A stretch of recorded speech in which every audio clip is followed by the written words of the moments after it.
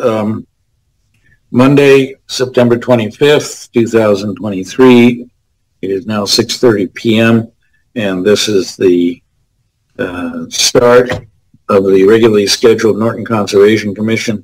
And as is required, we need to read a preamble because it's a remote meeting. So Dan, if you have that. I do. You're on. Okay. Pursuant to Governor Haley's March 29th, 2023 bill extending several COVID-era policies and programs by allowing virtual meetings to continue from March 31st, 2023 to March 31st, 2025, this meeting of the Norton Conservation Commission will be conducted via remote participation to the greatest extent possible. Specific information and the general guidelines for remote participation by members of the public and/or parties with a right and/or requirement to attend this meeting can be found at the end of this agenda. Members of the public attending this public hearing/meeting virtually will be allowed to make comments if they wish to do so during the portion of the hearing designated for public comment by raising their hand virtually or pressing *9 if participating by phone. No in-person attendance of members of the public will be permitted, but every effort will be made to ensure that the public can adequately access the proceedings in real time via technological means. In the event that we are unable to do so, despite best efforts, we will post on the Norton Cable website, www.nortonmediacenter.org, an audio or video recording, transcript, or other comprehensive record of proceedings as soon as possible after the meeting.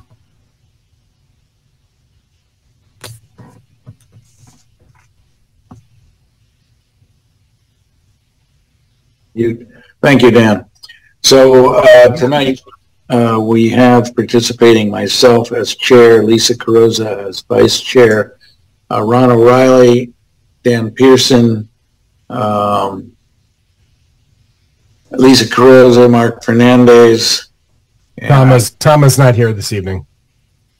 Tom, okay. Was that the only, let's see, we have 2, 4, 5. Yes, okay. So Tama is the only one absent. We have John Thomas as our director and Megan Harrup as our assistant. So the first batch of new public hearings. So it involves, I know they have 3 different numbers, but it's all on one contiguous parcel. So are we going to be discussing all 3 of these simultaneously, John, or do we have to discuss them separately? What's the proper protocol? My understanding is that they strategically opened up the 3 projects, but we can open them all up in sequence to be discussed as a whole. Is that correct, Dan? He's nodding his head, so I assume that's correct. That is correct. That is what we're hoping for. All right. So our public hearings involve file numbers 250-1129, 1130, and 1131. They're called Zero Mansfield Avenue, but it is a triangular parcel at the junction of Reservoir Street and Mansfield Avenue, labeled Lot C, D, and E. So do we have a representative of the applicant? We have a number of representatives of the applicant. I'm Jack Jacoby. I'm the attorney, Coogan Smith and Attleboro. Nick Ryder from Pacerne is on with us. I can see Scott Goddard is connecting. I believe he's our wetlands specialist. But the man of the hour is Dan Campbell from Level Design, who's going to be the presenter. Okay, take it away. Good evening, Mr. Chairman, members of the commission. You want sharing capacity, which you probably if possible. Yes, please. You're all set. Excellent. So my name is Dan Campbell, Level Design Group on behalf of the applicant. What we have for you is a project, and the reason it is 3 separate applications is it's 3 separate buildings, it's 3 separate parcels. The way the application started, we had multiple parcels at the corner of Reservoir and Mansfield Ave. that's owned by Pacern. We have 6 total parcels. This lot, this lot, this lot, and then the 3 at the corner. These 2 lots are owned by another party. In our design, and the reason we sort of consolidated them, exactly what you said, Mr. Chair, is, you know, they're contiguous parcels. They should be discussed around the same wetlands. We're talking about the same hydrology ultimately. So we wanted to present them as one, but they are 3 separate parcels, 3 separate applications. What we have for you and what we submitted today for discussion is our first public hearing. So we have Lot C, Lot D, and Lot E. Lot E is closest to the corner of Reservoir and Mansfield Ave. Lot C is furthest to the north, closest to the border. We have Lot C is a apartment building, 24 units with associated garage and surface parking area, which then drains through a pipe system to an open basin at the rear of Lot C. Lot D, similarly, 24-unit building, garage. This has a utility shed and dumpster area, which drains to a surface detention basin at the rear of the property. Lot D also contains drainage from Mass Highway. Mass Highway's catch basin system, as it comes down Mansfield Ave, both directions, drains to a head wall overland as it is today. We're going to capture that and pipe it to the rear of the site closest to the rear of our proposed grading.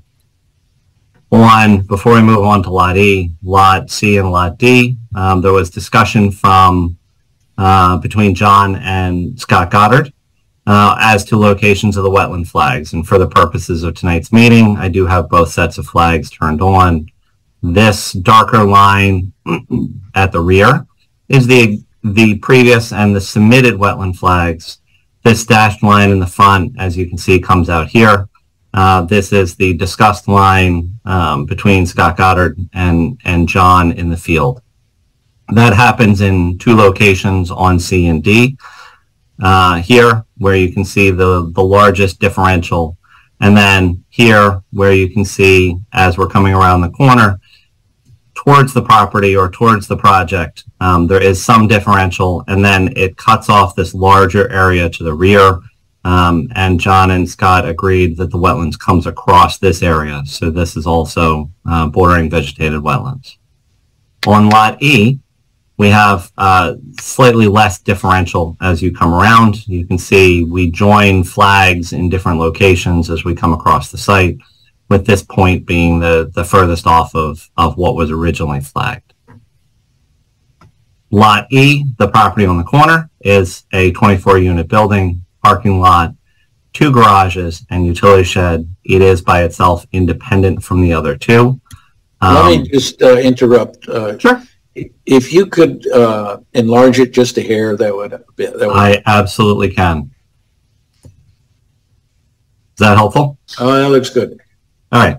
So in this case, what we actually did was we brought the drainage forward rather than to the rear, and then we have the overflow to the rear.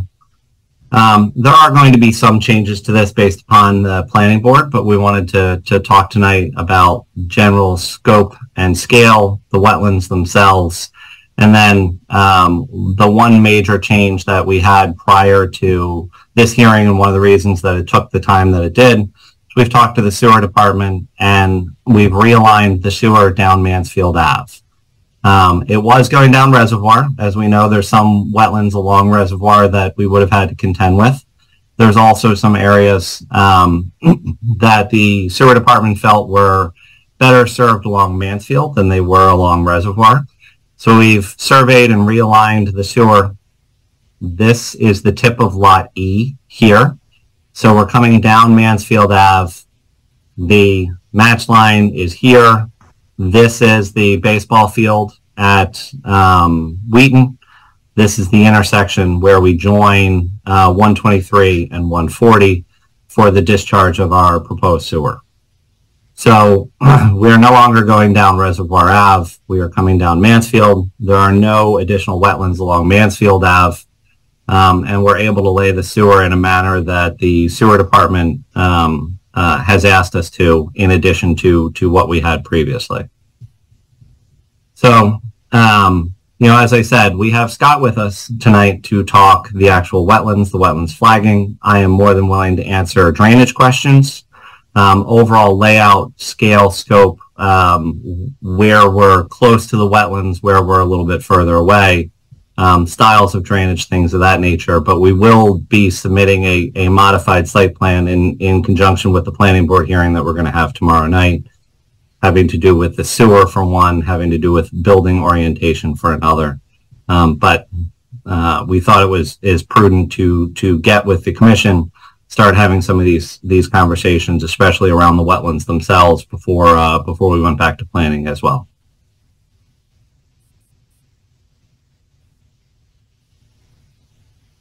All right. Are you at the point of opening things up to questions?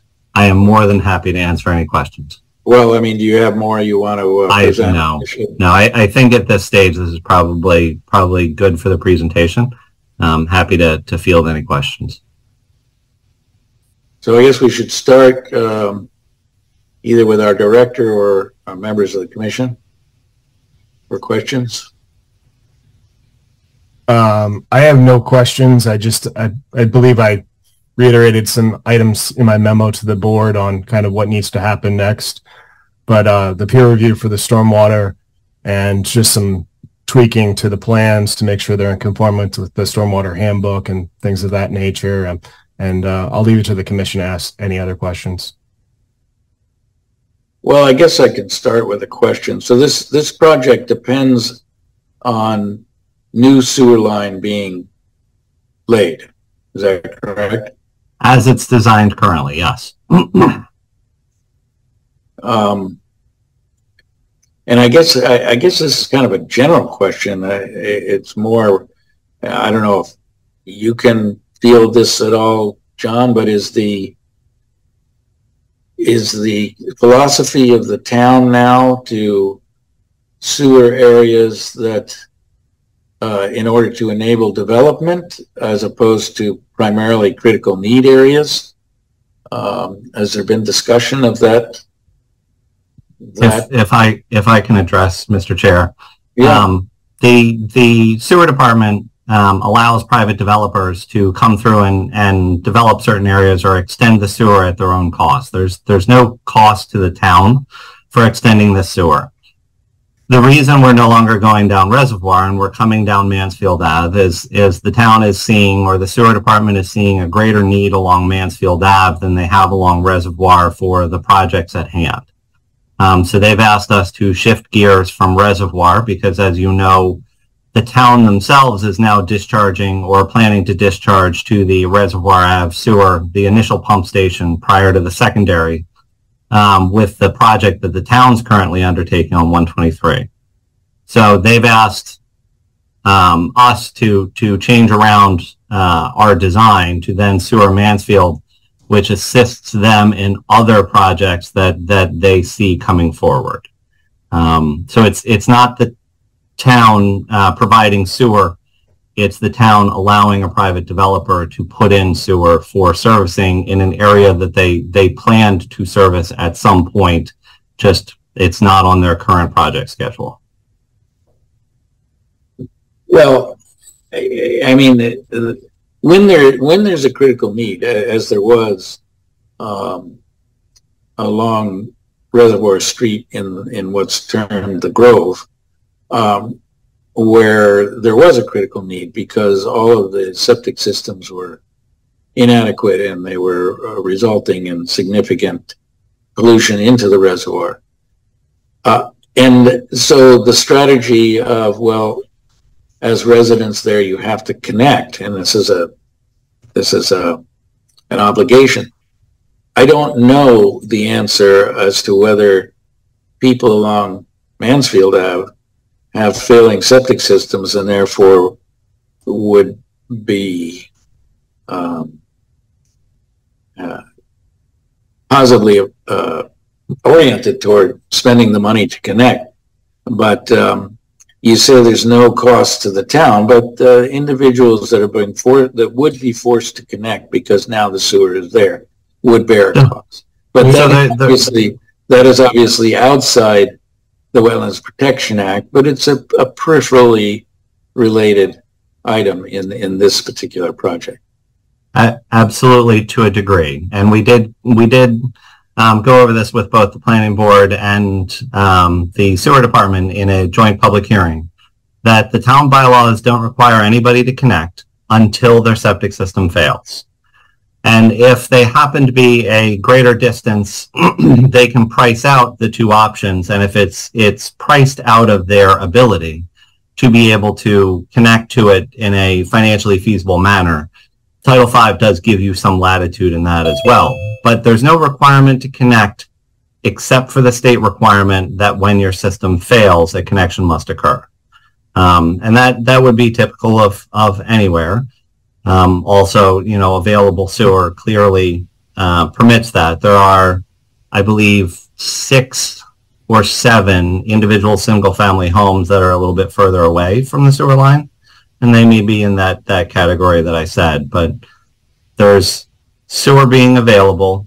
It's coming to a commercial area, commercially zoned area, which this is, along Mansfield Ave in accordance with the sewer department. All right. Do we have any other questions from commission members? Yeah, Dan, can you, let's start with Lot C. I want you to go over what is within the 100-foot and then what's within the 25-foot no build, how close you're getting, and what you did to minimize intrusion in the buffer, and more importantly, at the very edge of the 25, which is probably not realistic, but I'll let you answer that. Sure. I'm happy to go over it lot by lot. So we'll start with Lot C. The 100-foot buffer zone is this line out in here. So primarily, though we have small portions of the building itself, primarily we have drainage structures inside the 100, between the 100 and the wetlands themselves. And I know the area that you're talking about having to do with the walls that we plan to construct. What we plan to construct with is the gravity block Ready Rock style wall, which is a 3-foot front to back style structure. The base course of that is 720 pounds, and they can be constructed with or without geotech fabric. So they are fairly vertical in the position that you have. So it's not it's not even the footprint of a standard Allen block wall where you need a significant amount of movement around there to be able to place these. These are brought in by a heavy machine before they ever start backfilling the site. The wall blocks themselves are backfilled, and then they are basically integrated into the landscape themselves. Certainly, we could move that wall back a couple of feet if that was a concern as well. So the line work that you're showing on the wall to the south there looks like it's connecting those two, the grading for the basins on Lot C. Yep. So is that the toe or the top of that wall at the 20? Is that that's at the 25 no build, correct? This is the 25 no build. The wall itself is here. And that would be the base of that wall. We do show erosion control about 6-8 inches off the base of the wall. So you'll have room to construct it from that side. And you'll have room to maintain it if it needs to be maintained without going into the 25? Absolutely. Okay. Let's look at the next unit over. So it looks like you have a wall in almost the building corner right on the 25-foot no build. So tell me how people are going to walk around that building. So first and foremost, when we started the conversation, as I said, we're doing a little reorientation of the building structures themselves. And I understand the concern about getting around the corner of the building, and we will show at least a 3.5 to 4 foot pathway of grass in the final plan that we ask you to approve.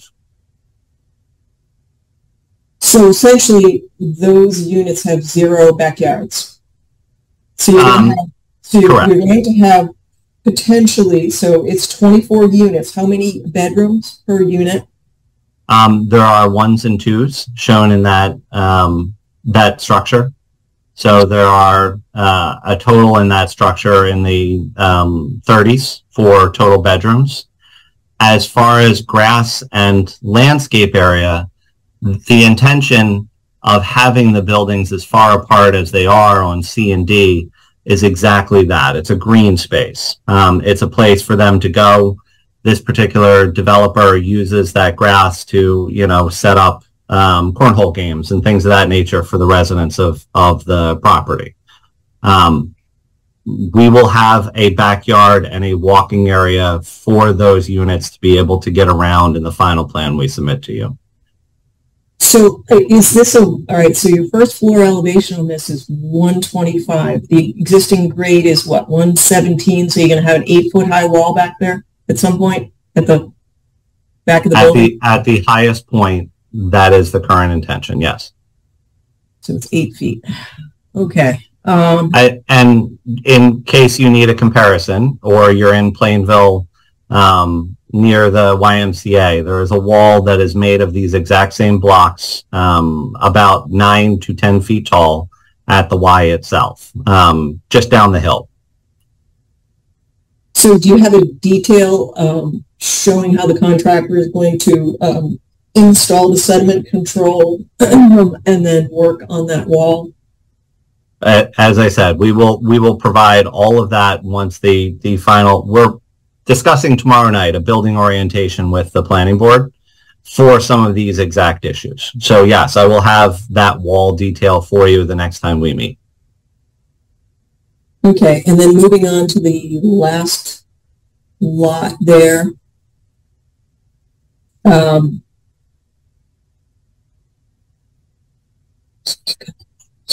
Maybe you don't have, can you just walk me on to this 25? So you don't have as much in the 25 here, correct? Just well, we don't have it. We don't have anything in the 25 throughout the site, but we don't have any walls associated with the development on Lot E at all. What we do have is we have the drainage at the front of the property, daylighting to the rear of the property closest to reservoir as it is today. Essentially, you can see there's some swale that forms along the property, comes to a point around here, and then is heading towards the wetlands. There is a small grass swale at the base of this slope, because turning that slope from a wooded area into grass by itself created us a condition where we needed to slow down the water on property on the rear. So we did create a secondary swale in that grass area with an overflow in this location for exactly those drainage purposes. Okay. Sorry, I just want to move back to that other lot while you're at it with the planning board, the one beside it. It almost seems to me that if you can flip the building with the detention basin and angle that building, you will not have to build maybe up to that 25, and I'd ask you to look at that. I can tell you that is one of the exact things we are looking at. The planning board, there's some discussions on orientation. One of the things that the planning board had asked us to do was to place the parking lots behind the buildings rather than in front of them. My concern with placing the parking lots behind the building is now we have parking direct discharge or overland possibility to the wetlands versus forcing all that water forward, forcing it into treatment of some sort before we discharge it into those detention basins. So having the parking lot right along the wetlands was not our first choice. Yeah, if you put the parking back there, what essentially you're saying is you won't have the room to put the basin in the parking. You won't have we would put the basins underneath the parking, and I think the open basin in a case like this makes it far more residential. Okay, yeah, so I would definitely look for you to flip the location so that just to put those two elements on this plan, it makes a little more sense to me, and then angle it. Not everything has to be 90 degrees to the street like we like to draw it like an engineer. I get it, but we can get crazy and actually angle it so it's you're not fighting the grade. I'm not wearing my bow tie today. I'm happy to angle it. Okay, thank you. If necessary. Yes, yeah, we'll take a look at it before we present it planning tomorrow. Okay, thank you. Thank you. Anyone else have a question in the commission? And if not, we can open it up to any one in the audience who might have questions about this. And so there's a raise your hand icon. If you go to reactions, you can punch the button and it'll show on our screen. Or you could just speak up, but you have to identify yourself when you ask your question. So there's a computer labeled Bill R. Why don't you go ahead with your question?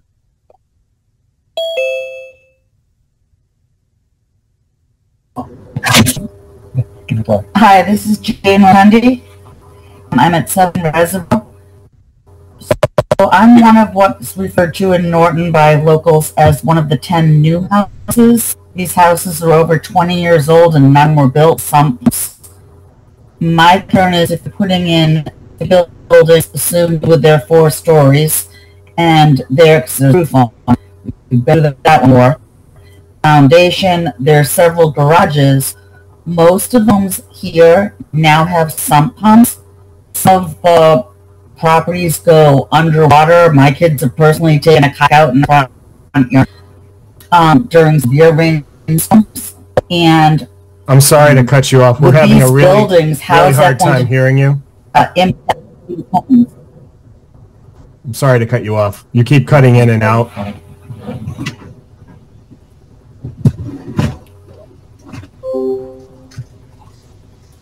Is there any way you can call in to the number? The connection is just... Yeah, we'll call back. All right, thank you. We'll wait. Can you hear any better now? Yes, we can hear better now. Yes. Okay. So my concern being a property owner on Reservoir Street. Your mic is off. It just went off. All right, you're back on. Try again. Looks to be. Yeah. Hi, can you? Well, we hear you, but it looks like you're kind of frozen, so I don't know how good the connection is. My recommendation is just to call in. It's easier. Your internet keeps cutting in and out, and we can't really hear what you're saying. Can't get full sentences.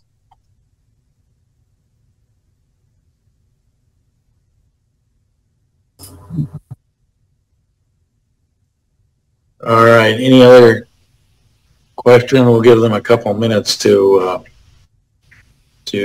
call in. I heard some of what she was trying to ask, and that is that, but there was a discussion. There is no basement in these units. Is that correct? So I believe her concern is her basement floods. So what are we doing to mitigate the water? And hopefully we answer that question. We'll have the peer review once John and I, finalize this plan. We'll start the peer review on the drainage itself, showing that we are not increasing any of the peak flows or volumes off the property. The wetlands themselves, we've used the wetlands as the control points in different locations. So we're using the overall wetland edge, not the volume of the wetlands itself for control, to make sure that we are mitigating as we get there, not mitigating interior to there. So hopefully that addresses, we're not going to increase peak flow or volume. Well, that's now your requirement. Absolutely, but the neighbors don't necessarily know. So no, I understand. Yeah. But I think they're asking about groundwater intrusion, right? That's typically why you need a sump pump, in addition to, contributing overland flow. Sure. But I think that's the question, but it also looks like your first floor elevations are quite higher than the wetland. Correct. And there's no basements. Actually, while I have you, I forgot to ask about snow plowing and storage. So snow plowing and storage, one of the reasons that the town of Norton requires us to be 20 feet away from any of the buildings with parking is so that there's place to put some of the snow both adjacent to the building and other grass areas around the property. We have it labeled on the full set of site plans, but for instance, there's snow storage available in this area. There's snow storage available in the grass area between the buildings if we needed to move it. And we are keeping a wide swath open between the two buildings or between the two sites that we've called out as grassed area for exactly those reasons if we need to move it off of the pavement for parking necessity. Well, that's just it. I'm looking at these really short, stubby ways here. There's nowhere to push the snow. That's the problem you're going to have. So, for instance, I'm looking at lot E, right? The plow goes forward. It doesn't go side to side. So where is the snow going to be pushed to? I mean, you'd have to take a running start. Yeah, and maybe on that one side, that's it. So everything is going to have to be plowed to the east or whatever direction that is towards the intersection, right? And for the most part, when they're plowing a parking lot of this nature, that's exactly what they do with it. They plow it one direction. Right, but you're really limiting it because they can't go to the left. They can't plow it to the left over there. That's not feasible, right? You can only go to the right. So I would ask you to look at snow. I don't think it's realistic. I really don't. So I would ask you to come up with a more realistic snow plowing place to plow the snow. Never mind about storage. That's when it gets too high and you got to get a front end loader in. I mean, is this going to be a homeowners association? No, it's going to continue to be owned by Pacern Development. They are a company, and Nick is here. He can speak for himself, but they're a company out of Rhode Island that's been around doing this exact kind of development for quite a long time. Yeah. I am certainly happy to take a look at the snow plowing, outline a couple of areas for you, and we'll look at it with Nick's Snowplow Company to make sure that we've got directionality that they would like to see. Yeah, I don't think you're doing them any favors. I don't think it's practical.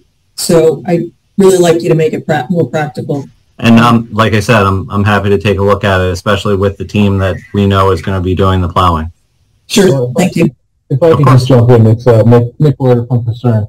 To Dan's point, myself, I handle the development, Fred Fusco handles the property management, and his butt's in the plow every snowstorm. So he's certainly part of the design of this, and we are tweaking some of these things. Snow removal is his number one priority, and he's not 100% happy with it either, so I can assure you that's something we're looking at for cost reasons, just for tenant, safety reasons, and for all the reasons that you're concerned about. So it's certainly on the radar.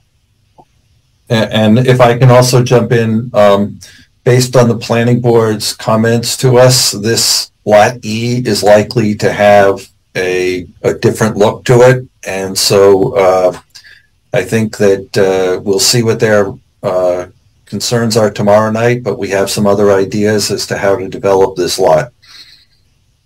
So that last speaker was Jack Jacoby? Correct. For the record, just to allow Dan to figure out who to credit it to. Further comments or questions? I think the one thing that Hi, this is Jane Rotundi. Can I is some type of barrier in the end. I mean, if you're going to tweak the site plan for planning board review, I think we'd probably be looking for some type of barrier almost the whole way along that wetland. Physical, post and rail fence, or? I don't know. I'm just throwing it out there. Let's figure out something that's practical so that there's no intrusion into the 25 and or the wetland, either with grass clippings, lawn, people, making their way down to the wetland. Just so it's some type of visual barrier, because it's really tight. And people. So if you can think about what might be beneficial from. Oh no, that's your job. That's your job. I'm happy to put in something. Like I said, post and rail fence is definitely an idea. I know that some of the neighbors were concerned about animals and things of that nature. And they definitely did not want us to put something in the way of somebody coming in and out of the wetlands or heading along reservoir. So a post and rail fence certainly accomplishes that. Deer can jump over them pretty quickly. I just didn't know if that accomplished your goal as well. If it prevents people from expanding a lawn or, getting into that area, then that will work. Yeah. That sounds fine. I'll make sure something's on the plan. Thank you. If it keeps me from writing a violation or enforcement order, we're in good standing. All right. There was an individual who wanted to ask a question. I think you can go ahead and ask your question now. So, Jane Rotundi on Reservoir Street. My concern is if you're looking at putting 72 units, these houses, the 10 houses that were built here over 20 years ago, none of them were built with sump pumps. Many of the neighbors now have sump pumps just because of natural groundwater. My concern is if you're putting in 72 units across the street, that's going to be a major discharge of water between bathroom use, cleaning, everything else going on. That's going to impact groundwater and negatively impact these homes. Well, just to comment, the way they're proposing it, it will be on sewer. So the usage of water inside the units won't affect the groundwater, but it will be any water shed from the roofs and so on will be potentially infiltrated into the ground. But that's what happens right now, and it's not going to be exceeding what happens right now. But how do you account for going from natural, the trees and whatnot, which absorb this stuff, to then taking the trees down, putting down blacktop, and then having retention ponds that now concentrate the water flow that was spread through all three parcels now to very distinct areas, which will impact those of us across the street from said areas. You're concentrating all the water. Do you want to address that, Dan? I'm happy to. So drainage design, we try and make sure that the flow that's going to a specific location, in this case, everything on this property is going overland, or even the portions that infiltrate are most likely going to create this wetlands that's on property. Though we do concentrate the drainage and we do discharge it to some level of infiltration, that level of infiltration is meant from a state standpoint to mimic the overall infiltration on property today. So as long as we're mitigating peak flow and total volume of discharge, we may be limiting some of the overall flow speed, for instance, that it gets to the wetlands, but the same or similar quantity is getting to those wetlands. And we're promoting infiltration as if some of the landscape that's there today does exist. Following the state standards, which I know John will hold me to through the peer review process, make sure that we're following to a degree those requirements, and we will abide by those. I'm sorry, did you say to a degree following the requirements? We would hope that you follow the requirements entirely. But sorry, what I mean by that is the requirement is zero change. Usually a design like this changes it in the positive, meaning that it's going to decrease the overall flow in those areas. But the technical requirement is that you're changing it zero. From an abutter's standpoint, and I understand development and things change, but when we as a species start to, destruct what was once nature, it is not the same. And it won't be mitigated. It will be worse for the abutters. So I just want the Conservation Commission to keep that in mind. You don't have to remind me. If I can respond, Jack Jacoby speaking, to the abutter, our engineering is submitted. The commission does not have to rely on our engineering. It will be peer reviewed by someone that will be working for the town and for the Conservation Commission. So all of our figures will be checked, and if there's anything that needs to be changed to make sure that we meet the standard explicitly and 100%, then that will be done. All right. Further comments or questions? If we do not, there is a lot of these hearings will have to be continued for certain, considering you're going before planning. Absolutely. And there may be changes. So if there is no further discussion on this particular project at this time, we can consider a motion to continue. And our next meeting is October 16. The meeting after that is in November the 13th. What's the submission deadline for the 16th? We need to have everything by no later than Thursday before the next Monday. So okay, so Thursday. I thought you meant as in 3 days from now. Yeah, 3 days from now. No, the Thursday before the next meeting. So that would be. I want to backtrack here. Can anyone do math? The 12th. Thank you. Okay.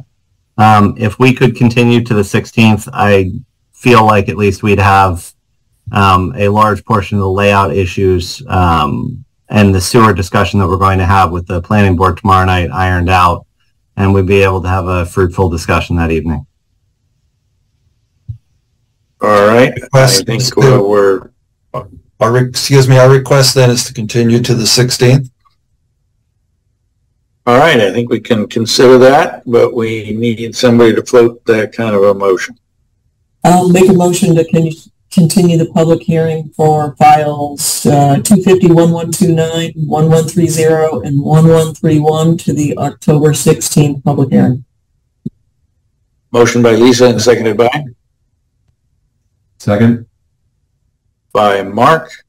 Roll call vote, beginning with Dan and Ron.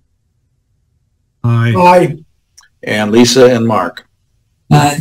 Aye. And I'll throw in an aye, so the motion carries. So we'll see you guys on October 16th. Thank you very much, Mr. Chair and members of the commission. Thank you. Thank you. All right, our next item on the agenda goes into continued public hearings. It's file number 250-32, notice of intent for 6 Mary Jo Road, Mark Mariano. Do we have a representative for that project here tonight? He is not. Well, I don't know. Is Scott still on here? No, Scott's here. But I don't know. Scott, did you want to speak on behalf of Mark Mariano? No, I think it's best if he's not available, we should probably continue it out. Yeah, he told me that he wanted a continuance. He's waiting on something from you, so. Yeah, I think that makes sense. Okay. Thank you. Yep. So presumably October 16th will be a reasonable date to continue it to. So looking for a motion. I'll make that motion, Mr. Chairman. I think you got a second in there, Dan. So Lisa made the motion. Dan makes the second. Roll call vote, starting with Dan and Ron. Aye. Aye. And Lisa and Mark. Aye. Aye. And I'll throw in an aye, so the motion carries. The next hearing is file number 250-1137, notice of intent to 299 South Washington Street. Do we have a representative of that project here tonight? Good evening, Rich Riccio from Field Engineering on behalf of the applicant, and also have Chris Pernock from Adventure Properties here as well. They're the owner of the property. All right. We're back before you. We had some comments from the commission to address. I'm going to share my screen if I may.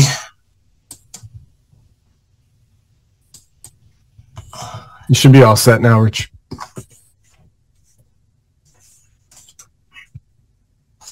Is that? I know it takes a second. Can everybody see my screen now? We can. Okay. I can.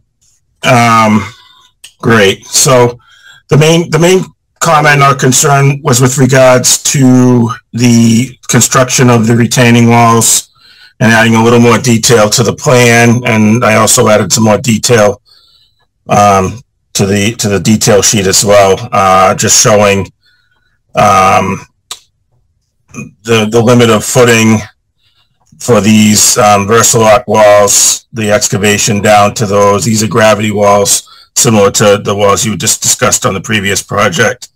So I did add a dashed line, which is 2 feet off of the face of the wall, as shown here. And then also, oops, sorry, on this wall here as well, that's outside of the 25 foot. And then then the erosion controls will be outside of that. The width of this wall line work is about a foot. So it's actually representing both the face of the wall and the back of the wall. These blocks are have a 3/4 inch batter for every 6 inches of height. So over 7 feet, the batter is only 10.5 inches there, and so that's in that foot of the wall on the line work there. I did also update the detail sheet for that wall, and then I'll go back to the erosion controls, just showing the 2 feet that we need for the excavation of the footings, showing the wattles at the limit of work, and also a notation on the detail that any work to construct these walls shall be done from the gradient side to the maximum extent practicable. There'll be shown no work done beyond the limit of work at the 25 foot without prior consent of the commission. We feel confident that they can construct these walls from the high side and not encroach beyond the wattles that'll be set at the limits of work. The other comments that were discussed was with regards to our erosion control plan, adding some areas that they could put some temporary sediment traps, which would basically just smaller depressed areas that could collect the water, let sediment settle out, and then they would clean that and loam and seed it at the end of construction. Try to place them in lower areas where the natural grade would be flowing towards, and then I did show some dashed lines where they could cut in some diversion swales to these basins, which would, like as I said, once construction's complete, they would be the sediment would be cleaned up and these areas would be loamed and seeded again. This will all be more detailed in the stormwater pollution prevention plan that would be completed under the NIPDES permit by the contractor. In conjunction, we usually get involved in the completion of those plans, and copies of those would be submitted to the Conservation Commission as well. There was another just minor comment with regard to the grading. There was a small area near this wall that we had still showed some 2-to-1 slope. We were able to make that a 3-to-1, make it a little more stable, and still stay outside outside the 25 foot there. And then I believe the final comment that I had here was with regards to the materials of the roof. And I did go and do a little bit of research into that. The stormwater management policy does require additional treatment for certain steel and copper roofs, which that's not as real standard practice. We're typically looking at rubber or bituminous roofing materials on these warehouses, and we would take no exception to any kind of condition that if for some reason a copper or a steel roof was proposed, we would add the necessary pre-treatment on the roof drainage system for that. But I don't see that being an issue. Just double check my notes, make sure that was. I did lengthen the stone pads on the erosion control plan to 50 feet. Although I did notice that the detail wasn't updated, but we'll make sure that 40 turns is a 50 on the final construction drawings. But the line work on the site plan itself is I'll go back to that again.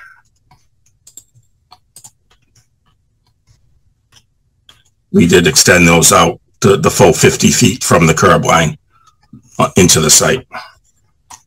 So with that, I believe we've answered all the commission's concerns and would, be able to answer any additional questions, and hopefully we can start working on an order of conditions for this. Questions from members of the commission or comments from John?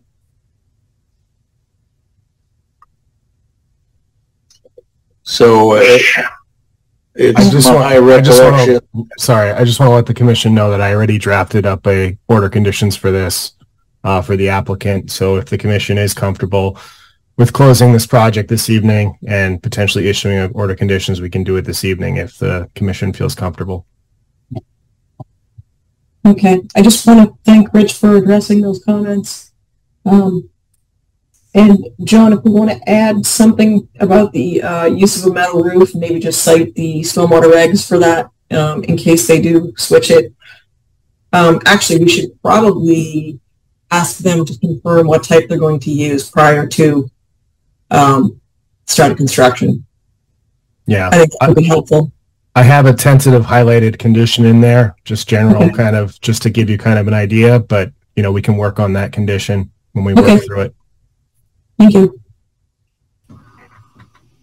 All right. If there's no further questions or comments, we can consider a motion to close the hearing for file number 250-1137. I'll make that motion. Second. We have a motion by Lisa, seconded by Mark, to close the hearing for file number 250-1137. Roll call vote, beginning with Dan and Ron. Aye. Aye. And Lisa and Mark. Aye. Aye. And I'll throw in an aye. So thank you guys. And we'll be working on that in a little bit. Right. Thank you. So the next item is file number. Thank you all. Next item is file number 250-1136, 0 Eddy Street. On my agenda, they're requesting a continuation until October 16th.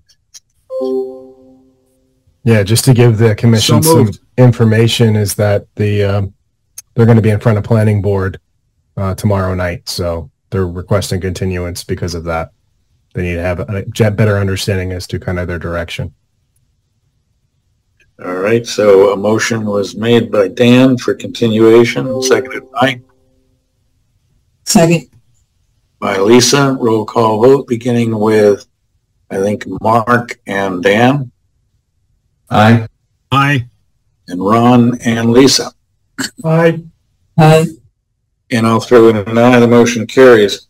So that completes our public hearings. We're now at an amended order of conditions for 0 South Washington Street. But I think that hearing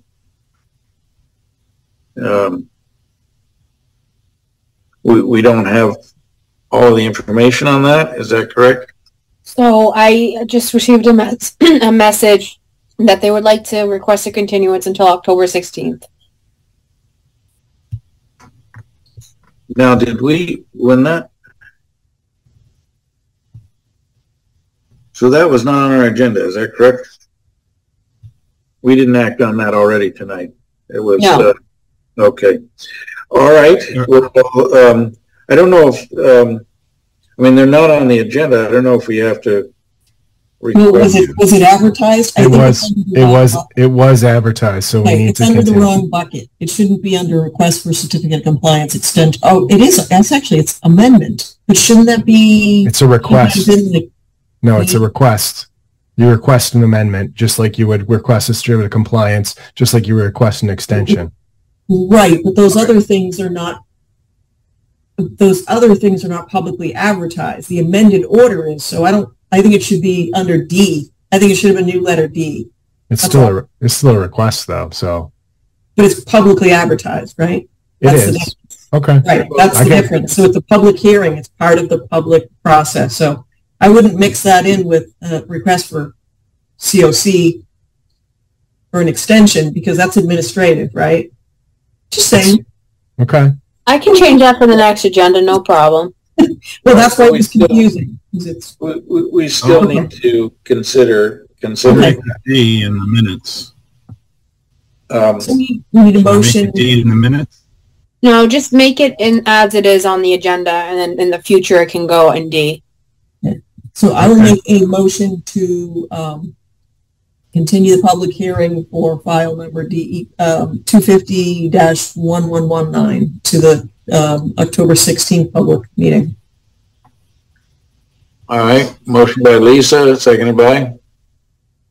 I'll second. Well, I think Ron got the second, so roll call vote beginning with Mark and Dan. Aye. Aye. And Ron and Lisa. Aye. Aye. And I'll throw in an aye, so the motion carries. Now, a certificate of compliance for 250-1079, 145R Plain Street. You have to refresh my memory on this one. So this is a very, I guess, long linear lot, but it's kind of like a flag lot. It's right near the overpass for 495 for Plain Street. And they had to basically, I guess, install a driveway, a gravel driveway, and only that portion of that driveway was within conservation's jurisdiction. And based on my review of the site, they put up the visual barrier posts, and they are in compliance with what they were permitted to do. So my recommendations to the commission is just to issue a final COC for this project, because it looks to me that, and based on the as-built, that the work was done per proposed plan.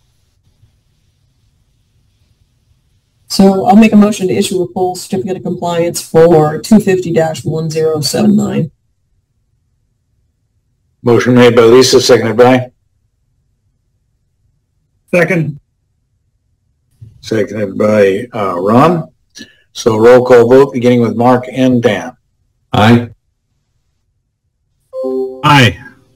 And Ron and Lisa? Aye. Aye. And I'll throw in an aye. The motion carries. Request for extension.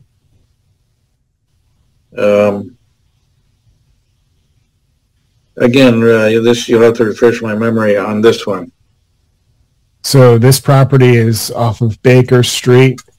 It was previously permitted by the commission, but the permit's about to expire, and they haven't really broken any ground for construction aspects to this project. I think only a portion a portion of the project was within conservation jurisdiction. I think it was major things were grading and some lawn area that was being done. But this project, I think it's expires in November. So they were just trying to get this for another 2 years. And I think they haven't really broken ground because of the costs and COVID thing. So now they're kind of looking to go on the up and up for kind of getting this project completed. So non-controversial, it sounds like. Not controversial at all. I'll make a motion to issue a 2-year extension for file number 250-1068. Motion by Lisa, seconded by? Second. By Dan. Roll call vote starting with Mark and Dan. Aye. Aye. And Ron and Lisa. Aye. Aye. And I'll throw in an aye. The motion carries. We now have a order of conditions for notice of intent, file number 250-1135, 84 Leonard Street.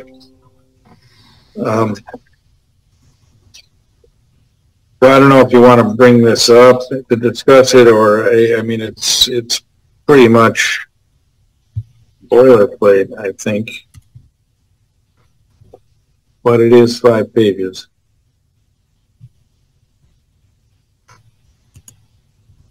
Anybody have any questions about this set of orders?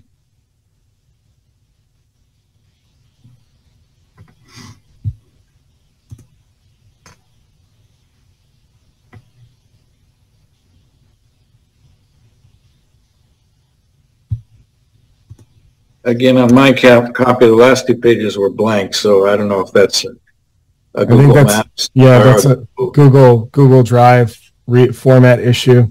Yeah.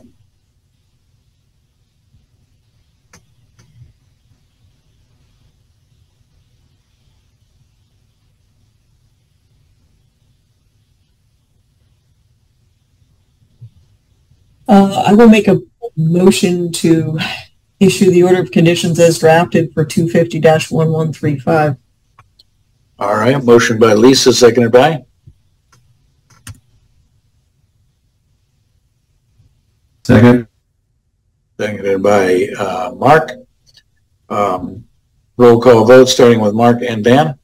Aye. Aye. And Ron and Lisa. Aye. Aye. And I'll throw in an aye. Motion carries. And I think so. Minutes are not available, as I understand it. And report from staff. So actually, we have a potential member on the call tonight, Paxton Halsall. Hi, how's it going, everyone? I don't want to hold up your Monday evening too much, but spoke to John briefly about just attending one of these meetings. I have attended one in the past. Just recently out of school, about 2 years ago, and studied sustainability and international relations at American University. I'm back home. I've lived in Norton my whole life, so right on North Washington Street, if any of you are familiar. And I just thought I would kind of introduce myself and say hi, and that I'm interested in the member position that is open. All right, and just be aware, it's a learning on the job, and it's pretty straightforward. You don't have to take a test, and we can answer any questions you might have in the process. And you'll be surprised how second nature it becomes over time. And I'm going to tell you from my own experience, there's a certain amount of satisfaction of being involved in a process of town government, because it gives you the opportunity to see just how much careful thought goes in to making things work in all of the complexity of running a town that works well. And so if you're inclined, I think you'll enjoy being on the commission, and it's not a huge amount of time for the rewards that come out of it. And the process, John can tell you, is you request to be appointed by talking to either the secretary to the select board or the town manager. Both of those are easily accessible. And then when you are informed you're appointed, you have to remember to go to the town clerk's office to become sworn in. Great. Does anyone have any questions for me? Happy to answer anything. So you said American University. Are you talking about in Lebanon or? No, so in Washington, D.C. So there's... Oh, okay. That American University. Yeah. Okay. No, not in Lebanon, but yeah, so obviously, like you said, you know, I kind of expected a lot of things. I kind of learned by experience, just being on the board and just overseeing things. So that's kind of what I'm looking for. Obviously, the town has had a lot of new development in the past years. You know, every time I come back home, see my folks, you know, I see more development, and I know that can be both good thing and bad thing for the town. So when it comes to conservation, it's something I'm really interested in. So I'd be happy to join all of you. All right. It sounds very good. All right. So Sounds great to me. next steps are basically for you to handwrite a letter or email to me, and I'll forward it over to the powers to be, the town manager and the select board chair, and hopefully we can move on from there. All right. Thank you. Thank you, Paxton. Thanks for attending. Nice to meet you, Paxton. Thanks, Paxton. John Thomas, I had a question for you. I happened to come across the legal, I normally don't read the Sun Chronicle, but it was dumped in my mailbox by accident instead of my Boston Globe last week. And I saw our legal advertisement for all those, you know, the Zero Mansfield Aves. Okay. The average, I had no idea where it was. So the average person has no idea where that is. Is there any way we can update these legal ads to put a sentence or two? Like I would have put for that one, I would have put between Reservoir Street and Mansfield Ave, you know, or at the intersection of those two streets, so the public can be much more informed than just having zero for an address. We've actually had nothing. I know we've had absolutely nothing. We've had this conversation. The unfortunate part about it is that the town has taken a stance on calling all projects that don't have a physical address zero. So you'd be surprised to see how many people come in front of, you know, us with, oh, this is Zero, you know, Mansfield, that's right up the street from me. It's like, no, that's not right up the street from you. That's actually, you know, 1,000 feet away from you. But they just don't know that, for instance, if a property doesn't have a designated address, it's given the zero place tag. And that's kind of unfortunate where we are, because we don't make those rules. We don't make those kind of designations. The fire department. No, I understand that part, but we need to add a sentence or two to every legal ad if there's a zero address to say where the location is. That's what I'm saying. So the problem though is, like, if there's no intersection, like, so for instance, this one's at the intersection of Reservoir and Mansfield Ave. Well, there's two locations where I think Reservoir meets, right? I'm just saying, like, if there's two locations, it's going to get convoluted. So, you know, it just becomes, that's why we put the assessor's parcel with the map and block on I still think we can do a better job. We can measure the distances. We can say located 1,000 feet from the intersection of whatever. I just think or there are assigned addresses across the street. So with Google Maps, you could kind of bracket it with between number such and such and number such and such. So the other thing is legal notices are paid for by the applicant, and the Sun Chronicle charges per word. So if I add extra, it becomes an additional fee to the applicant. I can do it. I don't mind, but I think the applicant might have to. This is right now, the message is nothing. It means nothing. I mean, I looked at that legal ad and I said, I have no idea what this is for. I'm seeing 30 Mansfield Aves. It could just as easily be taken as something at the other end of I mean, Mansfield Ave. So if it informs the public, I don't care whether it costs the applicant another $300 because we're not doing the public any favors by putting just 0 Mansfield Ave. So then I'll put a policy on our website that says all legal ads must be written by the applicant with the following information, and basically, just list it. Give them a boilerplate legal ad, and they have to fill in the blanks. That's what I'm gonna have to do because otherwise, the legal ads are all going to be different, and I'm basically going to need to make a template for them, and they're going to have to take that and copy that and submit it to the Sun Chronicle. I mean, just where it says 0, right? No, I'm just saying in general. I mean, that's the other problem. I mean, so if we're going to do it, we got to do it for all of them, right? We can't just do it for 0. No. If the other ones have an address that somebody can Google, right, then fine. But if it's going to be 0, you can't. It's not going to tell you anything. That's what I mean. No, so the ones with an address, I think, are fine. It's all the zeros. Yeah, it can't increase the cost very much to put in 3 or 4 more words. I mean, what is it, 75 cents a word or something like that? I'm not sure what the actual fee is. I don't have an issue with it. I just... Yeah.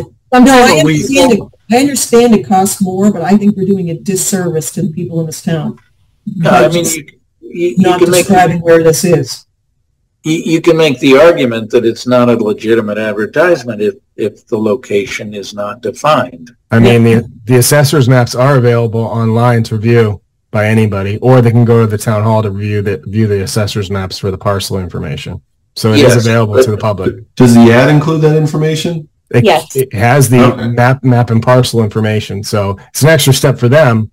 But at the same point, I also do list on the ad, please call the office for any questions. But again, it's either way, it's fine. Yeah, and I think, making the statement that the plan and parcel number is there is not really a fair advertisement for the average person who is familiar with addresses, not with map and parcel numbers. So that's a level of complexity I don't think you can. Right. I also don't want to be misleading, though, when there's potential for misinterpretation of where the property is. I don't want to be held liable for that. So I guess my question is... Why would you be liable? If you say the word near, like... It doesn't say it is that parcel. Okay, so I'd have to use in the vicinity of. I can give you a million synonyms. So we just say in the vicinity north, south, east, west, and then give the distance in meters or feet or whatever. I think the easiest thing would be say in the vicinity of a certain address, and then leave it at that. Yep. You could have said, on the north side of whatever street, in the vicinity of blank, blank. That's all. Or closest or to at the intersection, or just say at the intersection of Reservoir and Mansfield Ave. Yeah, closest to. And that will allow people to identify whether it's adjacent their property or near their property, etc. So right. Okay. Sounds fine. I can have Megan make that change, and we can have a template made so that way people can follow it. Good thinking, LC. Hey, sometimes I do read the Sun Chronicle by accident, so see, that's what it did. All right. All right. So the minutes due entirely to me. The minutes were not turned in until I don't know, 5:30 or something today. So anyway, they are in, but they're not in. I mean, they're not. Well, Man, dude, some towns are months and months and months behind. It's okay. Yeah, we do a pretty damn good job. I should say you do a pretty damn. Yeah. Dan, to quote Game of Thrones, winter is coming. Oh, no. Well, I haven't seen Game of Thrones, but have you read the books? That worries me. Yeah, but I do like Peter Dinklage. I'm really left out. I didn't see Succession. I didn't see Game of Thrones. I don't see any television. Well, you can't use Netflix anymore because they know, well, I mean, for DVDs, that is. They don't have their DVDs anymore. So, anyway. All right. So I think we're done, yes? Yes, we are. We're at the coffee and donuts portion. Oh, I'm at the din portion. I was thinking maybe cookies and milk, Dan, before bed, you know? Cookies and milk. That sounds good. I like that. Yeah. All right. Good night, everybody. Good night. Good night, everyone.